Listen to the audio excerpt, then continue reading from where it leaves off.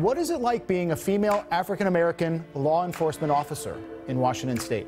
I love my job. I mean, it takes a specific individual, a human being, to do the job of a police officer. We're willing to give our lives for the sake of that oath of service to complete strangers. The whole reason why I got into this job is because I wanted to make a change and be that bridge, that open line of communication for my community who's, been pretty underserved. What was your reaction when you first saw the video of George Floyd being killed? It was horror. It actually made me physically ill. I mean, there's 250,000 deaths on the operating table each year in this nation. Does that mean every doctor's bad? No, not by a long shot. I mean, on average, police officers across this nation, unfortunately, have to shoot about 1,000 people. I mean, you compare 1,000 people to 250,000 operating room deaths. The cries of frustration that we're seeing across the nation, yes, is real. On the same token, people got to know that we're also reaching out, trying to do everything we can in this department to rectify some of the issues that we've been facing. We deal with crime,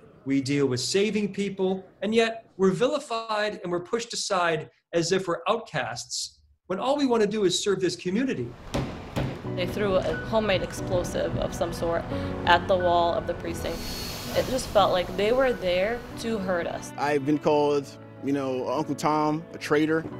I've been called that numerous times by people that look just like me. I have been yelled at to quit my job. I feel like I am a child caught between two fighting parents, that cultural identity and that law enforcement identity. I can take this uniform off, but I can never take my skin off. Law enforcement blood, it is something that runs through my veins. Right or wrong, it does define me, so to speak, just as much as my color does. This is me, this is my truth, and I am here to fight the good fight.